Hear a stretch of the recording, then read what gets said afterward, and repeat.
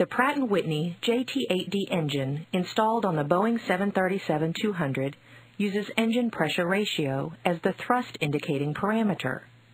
Engine pressure ratio, or EPR, is the numeric ratio of the total pressure as measured at the exit of the turbine section of the engine, referred to as engine station number 7, divided by the total pressure measured at the inlet of the compressor section of the engine, referred to as engine station number 2.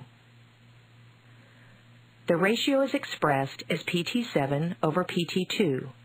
This parameter is displayed for each engine on an analog gauge in the flight deck, and is the gauge the flight crew uses to set and monitor thrust for each JT8D engine.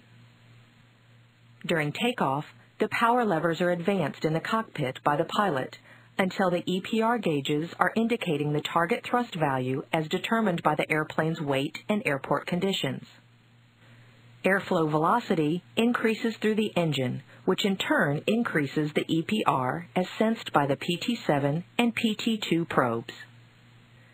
In a normally functioning EPR system, this target thrust would result in the engines producing a level of thrust that airplane performance has been predicated upon.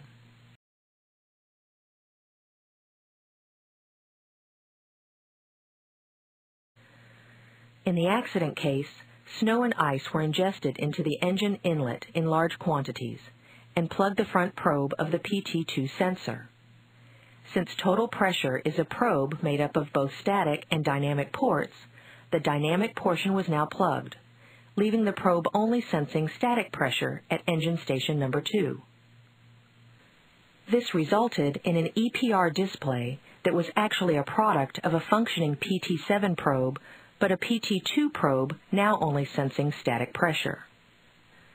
This resulted in an apparent thrust value equal to the desired target based upon the cockpit display, but at significantly reduced engine airflows and actual thrust levels.